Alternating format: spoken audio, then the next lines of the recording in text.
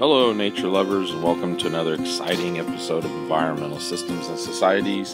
Today's video is all about getting to know the ecosystem terminology.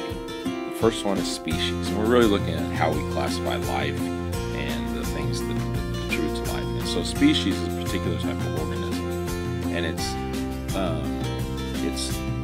any organism that's the same. So humans, giraffes, Scots pines, aardvarks, purple coneflowers, E. coli bacteria, they're all the same. And what makes them the real important definition is they have to be able to breed, and their babies have to be able to breed. So this mule is not a species because this mule can be born, its parents bred, a donkey and a horse, and they had the baby, but the baby can't breed even when it's grown up.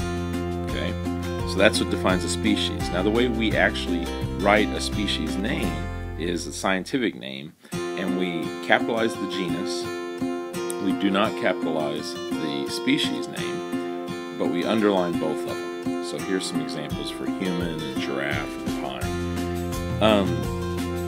Now when we take all the different species in an area, or not all the species, but all the individuals of one species, we call that a population.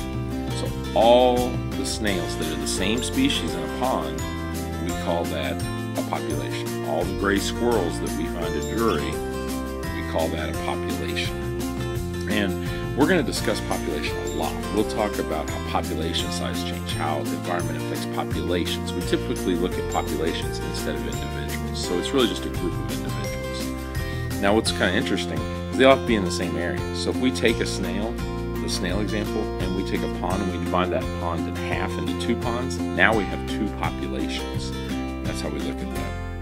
A habitat is the environment where you normally find a species or where it likes to live. And it's made up of all these physical characteristics, abiotic factors, right?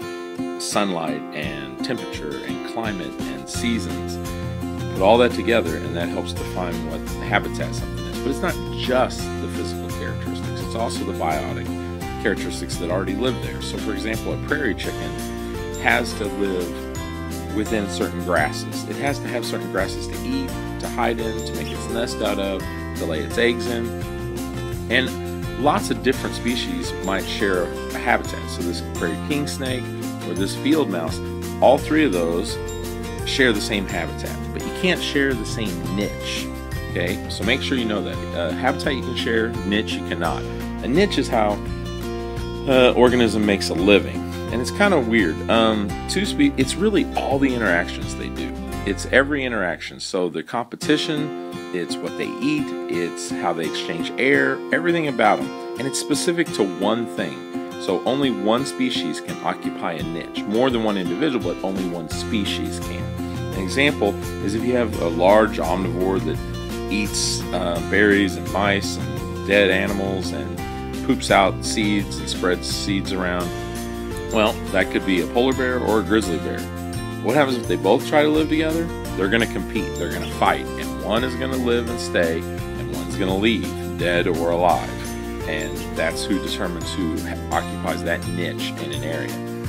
Now, community is a group of all the different populations that live in one area. So if we look at a prairie, kind of using that as our theme today, you've got the prairie chickens, you've got the coneflowers, you've got the blue sedge grass, but all the grasses and all the flowers and all the plants you find on a prairie combined with all the animals and all the bacteria and all the fungus, and they all come together to make that.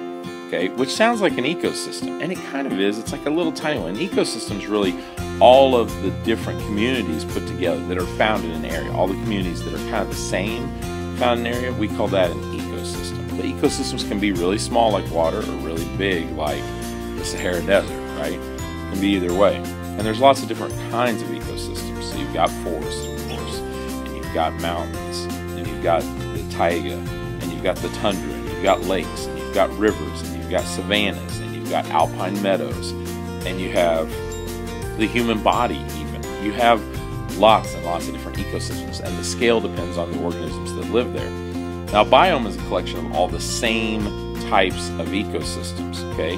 So you have deserts and you have the tundra like this, but there's lots of other kinds. And the really interesting thing, though, is that there's different kinds of deserts and there's different kinds of tundras. So You have the Sahara Desert, which you just saw that you're used to, but here's the Gobi Desert in China, and it's freezing. It's covered with snow.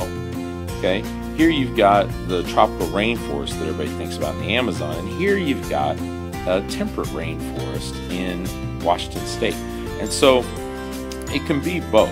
Okay, now here you've got a biosphere, and the biosphere is really everywhere on the planet Earth we find life, and we find it in the bottom of the ocean, and we find it in the top of the atmosphere, and we find it in a super thin layer of the land on the Earth, the lithosphere. So it's the atmosphere, the hydrosphere, the lithosphere. And it's only about 21 kilometers big. And I hope this makes it all clear.